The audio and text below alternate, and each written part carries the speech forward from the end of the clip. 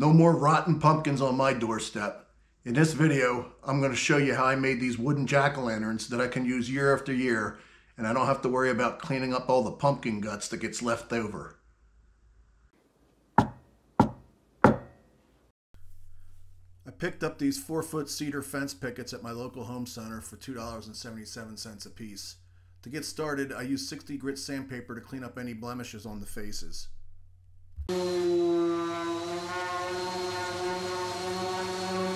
The next step was to trim the edges so I had straight sides to aid in the glue up.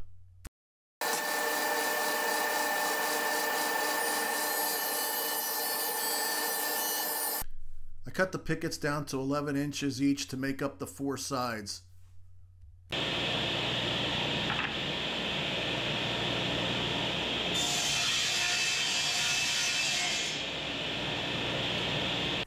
By searching online, I was able to find some free templates.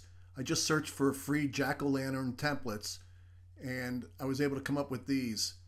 Here I am just applying some light spray adhesive to hold the templates to the wood so they don't move while I'm cutting them out.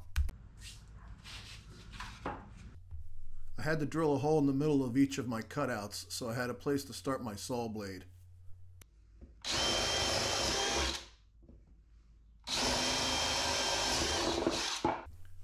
I'm using a scroll saw to do the cutouts here, as you can see, but you can certainly use a jigsaw to make these cuts.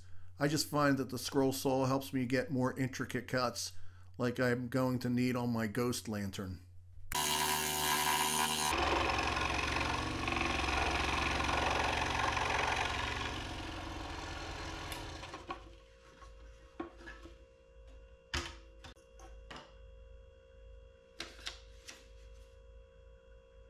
I rip off as much paper as I can and then give it a quick hit with the sander to remove anything that's remaining and any glue adhesive, and we're ready for the next step.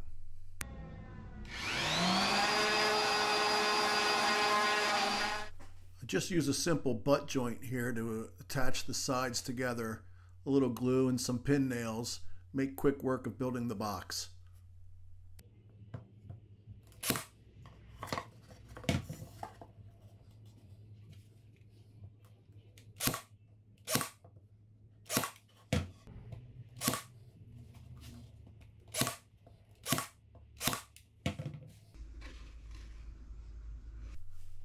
Off camera, I cut out the lid, and here I am gluing and pin nailing an insert that's going to keep the lid from shifting back and forth once I place it on top of the box.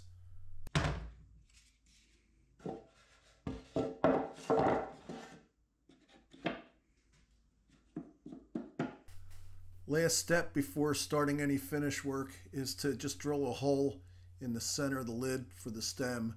I put a piece of tape on there and then basically put an X by connecting the 2 corners across together to find the center. I wanted it to have a rustic look before applying the stain, so here I am with a torch just quickly burning the wood. You don't want to stay in one spot for too long because cedar lights up pretty quick, but as you can see here, I'm just giving a nice even burn to give it some aging.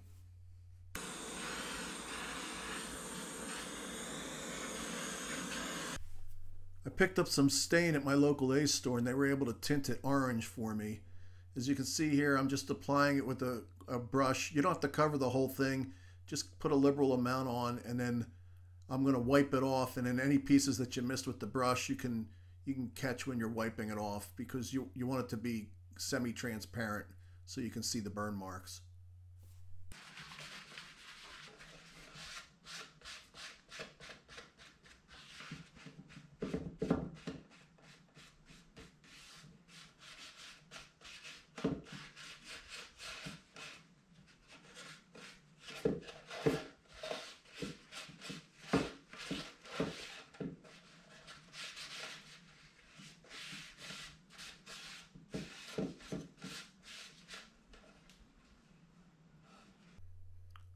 Quick coat of black paint for the lid.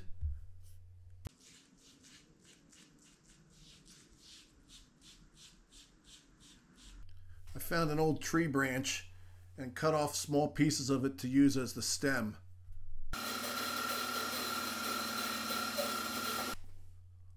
Last thing to do is screw the stem to the lid and we're done. So here's the finished product. The one thing I forgot to mention is I bought these tea light candles through Amazon.